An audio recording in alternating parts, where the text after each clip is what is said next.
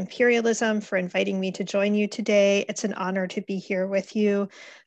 We have always known throughout the years and have always seen your involvement in the struggle for Palestinian liberation and Palestinian rights as an ongoing and consistent part of your work and activity. And so we're very glad to join you today. And of course, it's an honor to be here with Sirat as well, and with the Irish comrades who are struggling for liberation.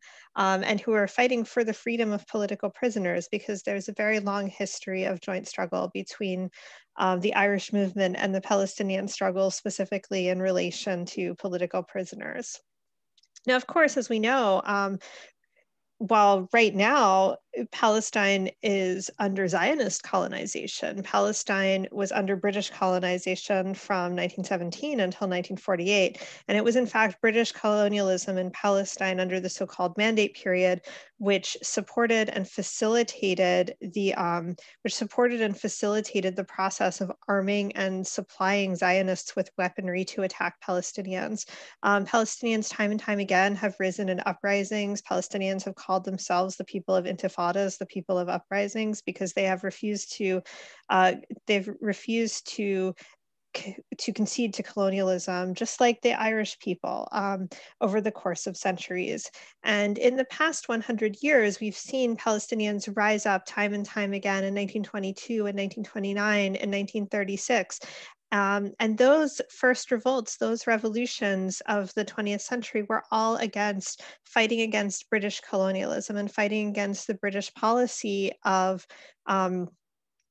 extracting of brutally repressing Palestinian struggles and of brutally repressing Palestinian rights. Now, of course, the infamous Balfour Declaration, it says everything about how British imperialism viewed Palestine. That is, as entirely its property to be dispensed with as it chose, without any regards to the positions, perspectives, feelings, needs, or rights of the indigenous people of that land.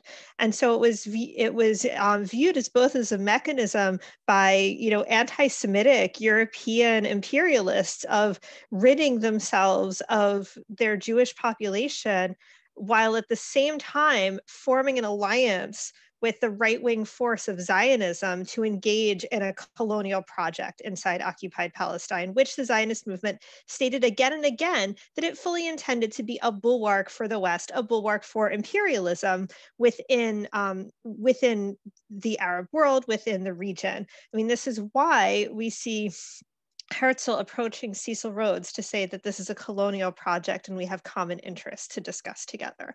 And I think the Balfour Declaration and the ensuing events make it perfectly clear that there were, in fact, very common interests between Zionism and British imperialism, and those common interests have continued to dominate the situation until the present day. In 1936, in what was one of the greatest revolts in Palestinian history, including a general strike, which lasted for over 6 months.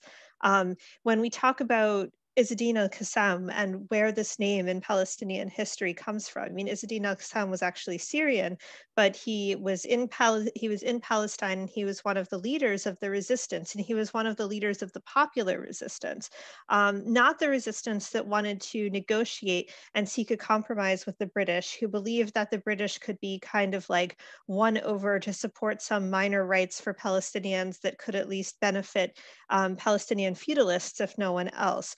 Izzeddin al-Qassam, while we often hear the name today in the context of Hamas's armed wing, Izzeddin al-Qassam was not just a sheikh and not just a religious leader. He was a popular leader who fought among the peasantry and among the workers, who organized in the villages and in the land of Palestine to defend the Palestinian people and fight back against British colonialism inside Palestine.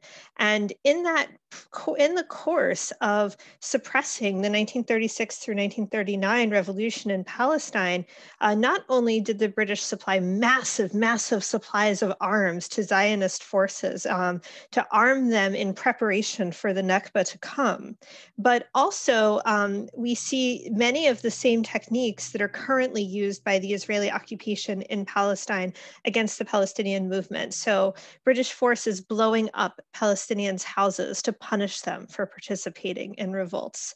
That same kind of collective punishment that we see today when Palestinian homes are destroyed by the Israeli occupation, when Palestinian prisoners are seized by occupation forces and accused of taking part in the resistance, and their family home is destroyed. Well, this is something that the British used to do as well. Even administrative detention, imprisonment without charge or trial inside occupied Palestine, was initially a British colonial regulation implemented during the Mandate. It was one of the British emergency regulations. And of course, it remains in place today and is used systematically by the Zionist state to imprison and lock away Palestinian leaders, community organizers, student organizers, women's organizers, labor activists, to grab them from their community and lock them up for up to 6 months at a time, in a process that's indefinitely renewable without charge and without trial. And this is a process and a type of imprisonment that has often been compared to the experience of internment in the occupied north of Ireland as well. And so we see these same kinds of ongoing British colonial legacies, which continue to be reflected in British policy towards Palestine that is unmitigated support for Zionist colonialism and the Israeli state and the destruction and deprivation of Palestinian rights, and an unmitigated attack not only on Palestinian organizations and Palestinian organizers, but of anybody within Britain or within Scotland or within Ireland or within Wales who wants to fight back and stand with the Palestinian people. And so we saw this,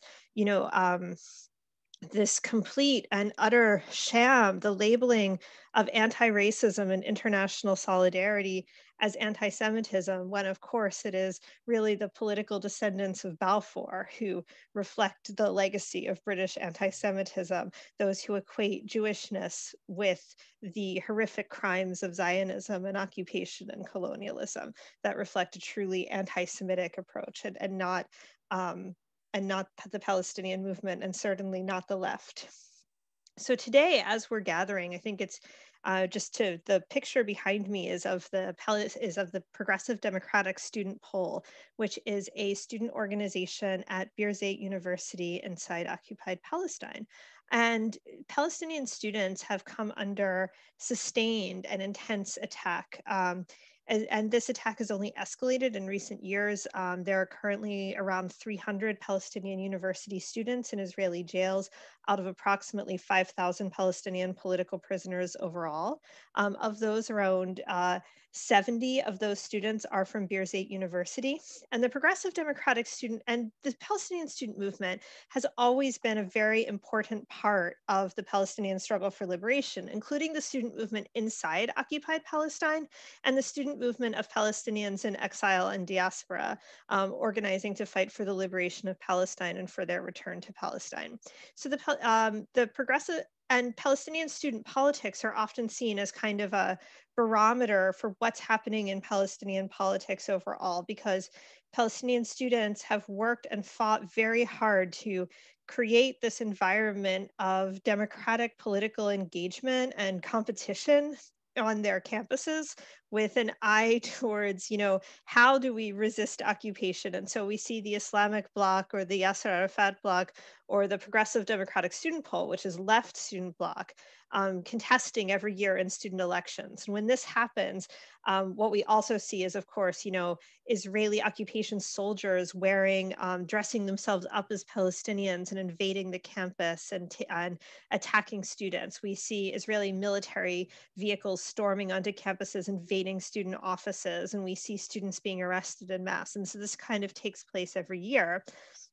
What happened just today, just this morning, is that the Progressive Democratic Student Poll was officially listed by the Israeli occupation, by the commander of the military forces in the occupied West Bank, as a prohibited terrorist organization.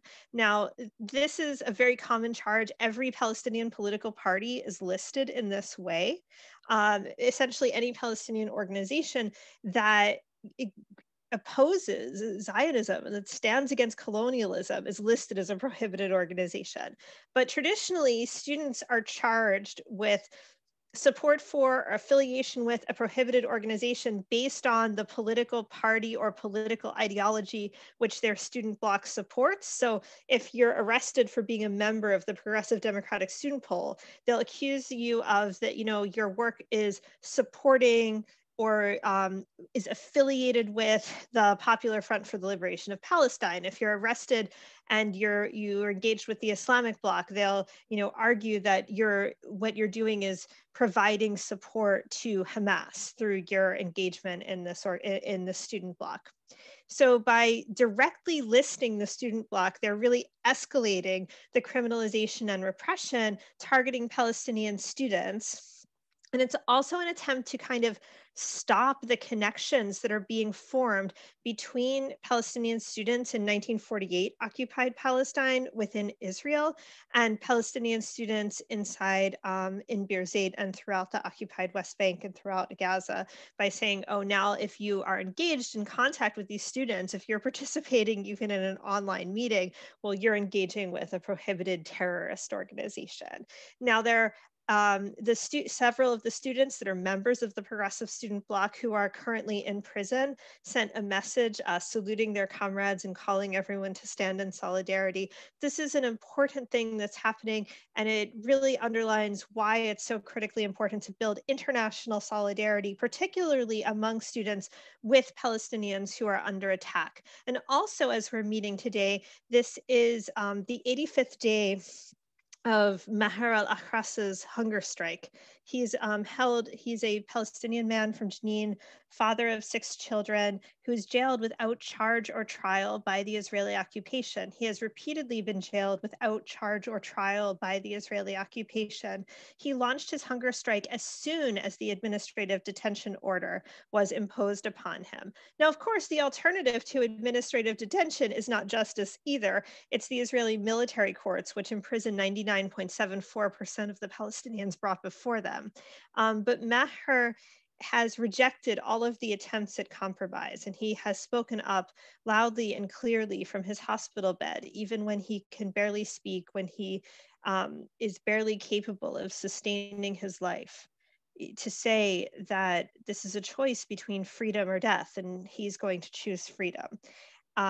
So this legacy of hunger strikes, which has a very deep and rich history in both the Irish and Palestinian movements, has always been something that brought together these movements and built solidarity. So we see in 1981, Palestinian prisoners and their families protesting and issuing statements and expressing solidarity with Irish hunger strikers in the H Bloc and saying that our struggle is yours and we're committed together in the struggle against Zionism, British colonialism, and imperialism.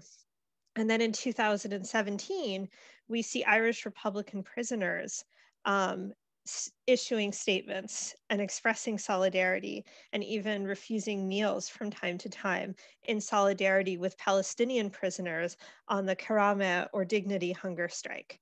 So this connection is one that has continued throughout the years of Irish and Palestinian joint struggle within the prisons and of, in many cases, the leadership of these movements being locked behind bars in an attempt by British and Zionist colonialism to deprive the movement and deprive the community of its leading organizers and of those who are working to achieve freedom. So today, when we look at the case of the Sirad 9 and Issam Hijawi, this is a critical case for all of us around the world who care about freedom and justice and liberation for the people of Ireland, for the people of Palestine, for all forces around the world that are fighting against colonialism and imperialism. Issam, of course, is a Palestinian leader. I mean, this has been said many times, and he has always been active throughout Europe in participating in conferences and events to help mobilize collective support for the Palestinian cause. And it's not surprising in many ways that Issam was targeted by British intelligence along with Sirad, because one of the ways in which imperialism has attacked the Palestinian movement is by equating Palestinianness and Palestinian identity as kind of the paradigmatic example of terrorism.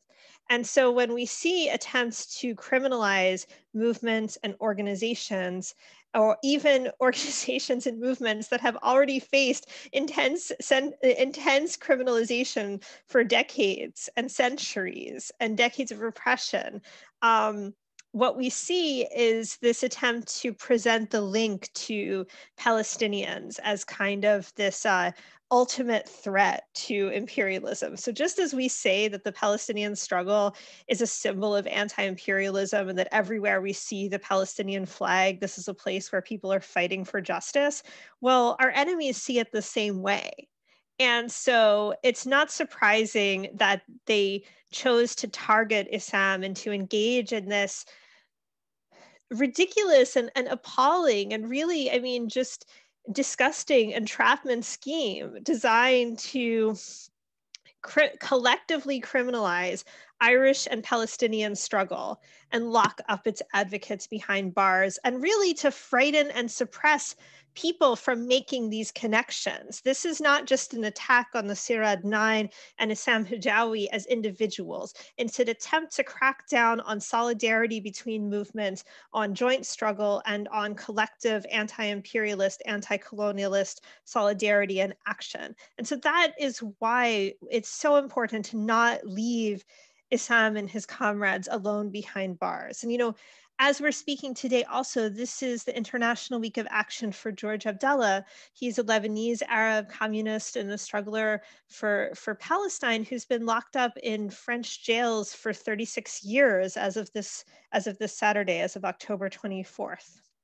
And there's a growing movement for the liberation of George Abdallah, but the imprisonment of George Abdallah in France is very much also not just an attack on one person. It's the attack of French colonialism on the Palestinian liberation movement and also on Lebanon, its former colonies, on Arab movements, on liberation movements. And George, just like the Irish prisoners, has always been someone who stands specifically with the Irish struggle and with political prisoners everywhere who are struggling for justice and freedom and liberation. And it reminds us that when we look at the United States and we see the Holy Land Five locked behind bars, when we look at France and we see George Abdallah locked behind bars, when we look at the British state and we see the Sirad 9 and their fellow Irish Republican comrades locked behind bars and Issam Hijawi with them, that we can see that all of these imperialist forces and their prison systems are part and parcel of the same system that we are fighting to bring to an end in Palestine. And in order for us to build that struggle and to collectively strengthen and support the movement of Palestine, in order to free political prisoners from Ireland to Palestine to the Philippines to the United States, in order to free the Black liberation prisoners that have been locked behind bars in the US for over 40 years, we need to build our collective struggle and our international solidarity and put the prisoners where they belong, front and center in the struggle as they continue to lead us and inspire us to move forward. Thank you again for inviting me to join you today. Thanks very much to Charlotte, and thanks again to all three of our speakers, Ruby, Jude, and Charlotte, for their fantastic contributions.